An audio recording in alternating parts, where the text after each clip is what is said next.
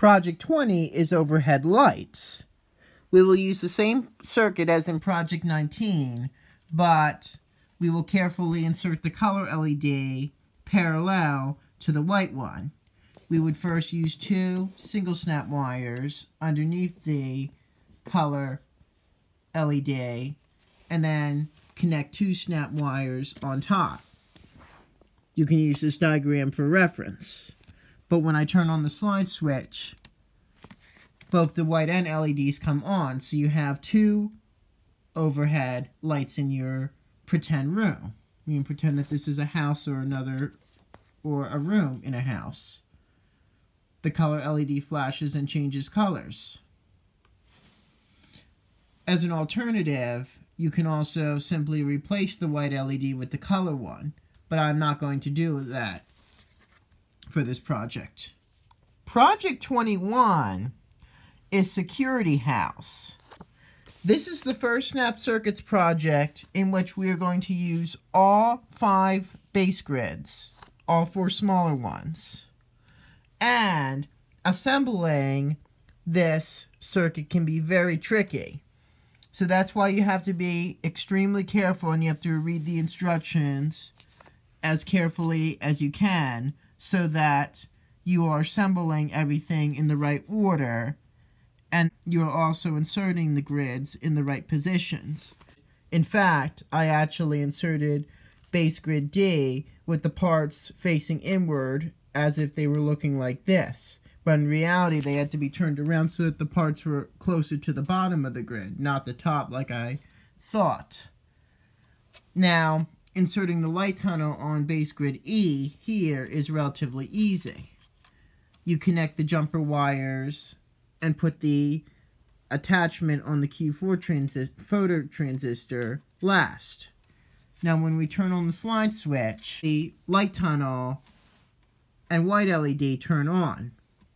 The color LED remains off, as does the horn. But I am going to put my hand inside the house, and then the alarm sounds and the color LED lights up. When I remove my hand, the color LED turns off and the alarm stops. That's because when I put my hand in the house, I'm blocking light from the white LED to the phototransistor. When light cannot get to the phototransistor, the alarm and color LED turn on. You can pretend that this is a real house and that this is like a burglar alarm.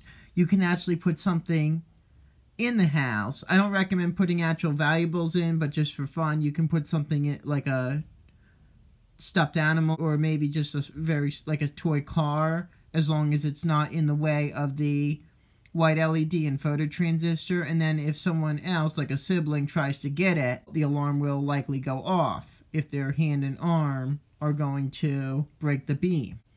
And then hopefully that will scare them away. But this gives you an idea of how a security alarm could work. Number 22 is similar to the previous project, and this one is Security House with 2 outer lights.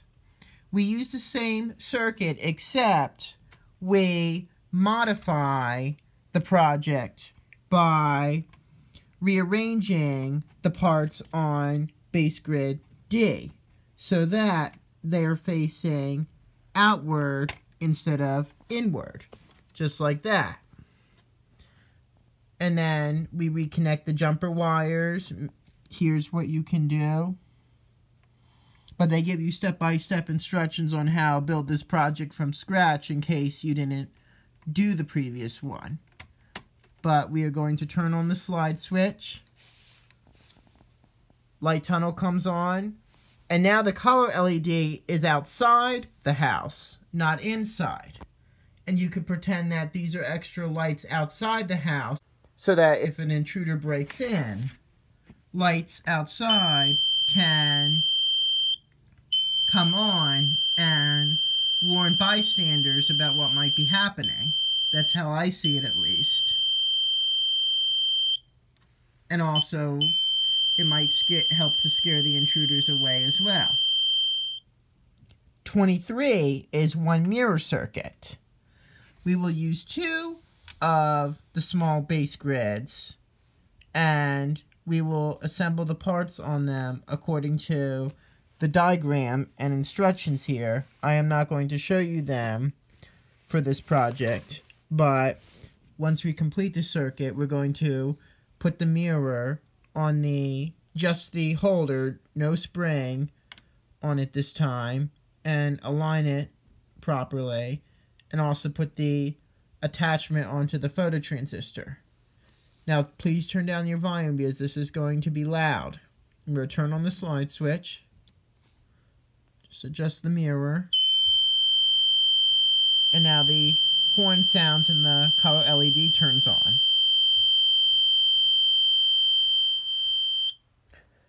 Place your hand in front of the mirror or phototransistor and the sound stops. The color LED also turns off. The white LED is on continuously. Take your hand away and the horn resumes and the color LED comes back on. In this circuit, the press switch is just being used as a 1-snap wire, and so pushing it will have no effect. Like what I probably said before, the Q4 attachment prevents background lights from triggering the alarm. For project 24, one mirror blinking circuit, I'm going to turn on the slide switch. This is going to be loud, so please turn down your volume. I'm going to try to cover the horn. But listen to the sound.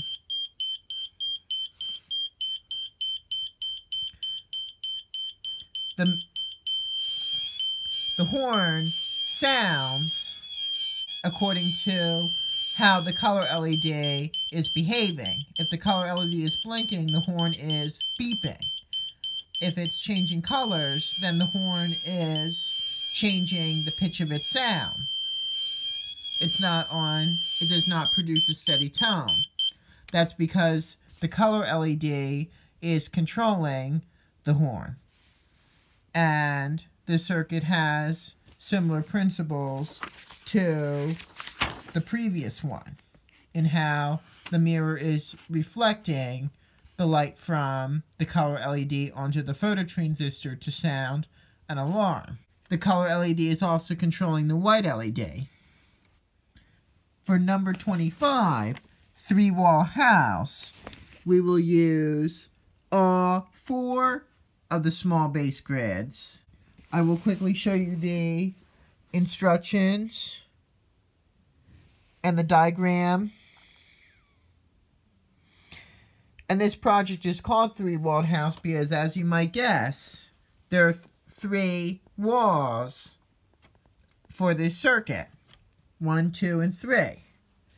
When we turn on the slide switch, all of the LEDs are going to light up and most of them will flash. Only the white LED will stay on continuously. But the tunnel produces a spectacular light show while the color LED blinks. You can pretend that the LEDs are different components in a room in a house. For instance, the white LED could be an overhead light, the light tunnel could be a TV, and the color LED could be a desk computer. Here's what the circuit looks like from the back.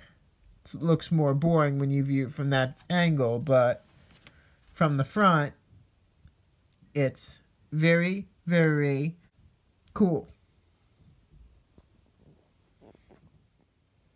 For project 26, 2-mirror circuit, we are going to use the main base grid, which is actually the vertical part of the circuit, and then 2 smaller grids, which are combined as one. Grids B and C are pushed together so that they are a full-size grid. they form a full-size grid. More importantly, we're using both mirrors, which will be mounted on these points on the circuit, and mount them at roughly 45-degree angles, like this. Now, they're not perfect, so they're probably not going to stay on easily, but when we turn on the slide switch, let's see what happens. And also, please turn down your volume because there's a horn in this project. The color LED flashes and the white LED turn on, and then when we align the mirrors properly, light will reflect from the white LED across the mirrors and onto the phototransistor. You have to hold the mirrors in a certain position for the horn to sound. It's very loud, so I'm not going to keep it on long. But right now the phototransistor is absorbing light from the white LED, reflected off using the two mirrors. Now, when I hold down the press switch, the light tunnel turns on. And it will only stay on as long... Okay, there goes the horn. It will only stay on as long as I'm holding down the press switch. Number 27, simple two-mirror circuit, uses the one from Project 26, but will remove the color LED and the light tunnel, as well as the two blue jumper wires that connect it. Now, when we turn on the slide switch, the horn will sound if the light from the white LED is reflected properly and reaches the phototransistor. This is going to be loud, so please turn down your volume.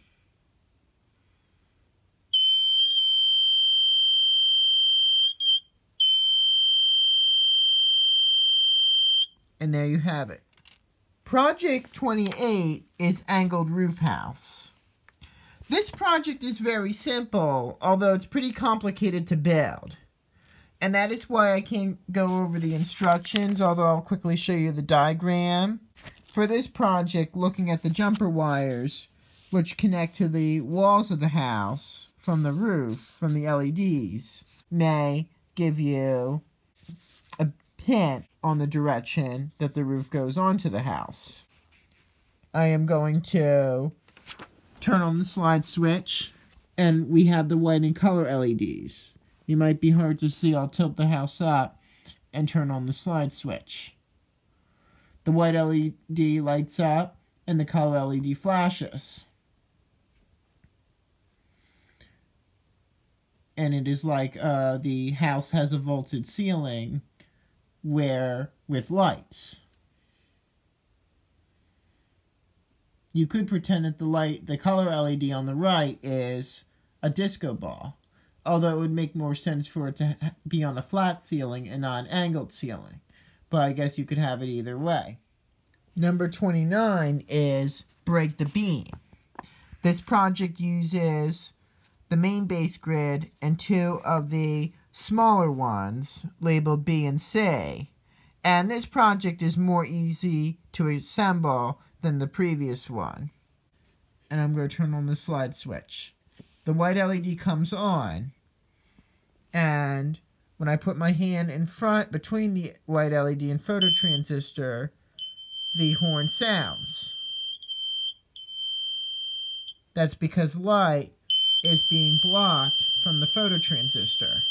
And in this circuit, when that happens, the resistance decreases and the horn sounds. When light reaches the phototransistor, the resistance increases and the horn stops.